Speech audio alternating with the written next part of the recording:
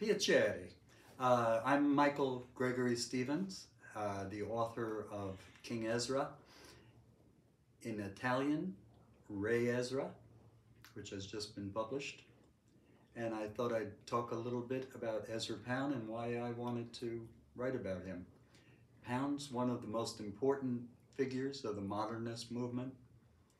He could even be considered the linchpin of modernism, in that everybody who seemed to be of importance in the fields of literature, music, art, all had one thing in common, which is that they knew Ezra Pound. In addition to Pound's being such an important figure in the modernist movement, particularly in Paris in the 1920s, he also was a virulent anti-Semite.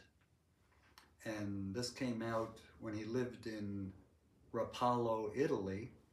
He very much became part of the propaganda machine for the Italian fascists of World War II.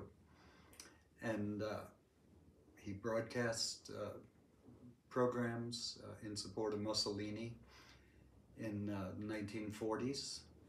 And after the war, the American occupation army arrested him for treason, put him in what Pound called the gorilla cage.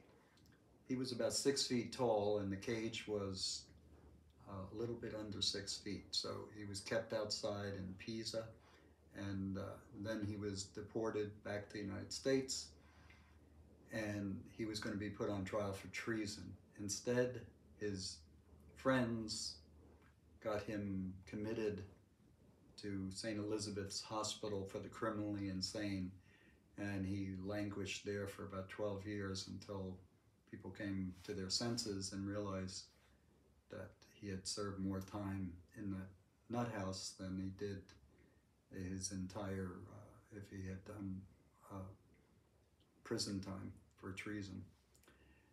After he got out, he went back to Italy.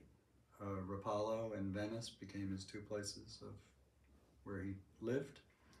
And at the end of his life, Allen Ginsberg was interviewing him in Venice, and he admitted to Ginsberg that his anti-Semitism was a suburban prejudice.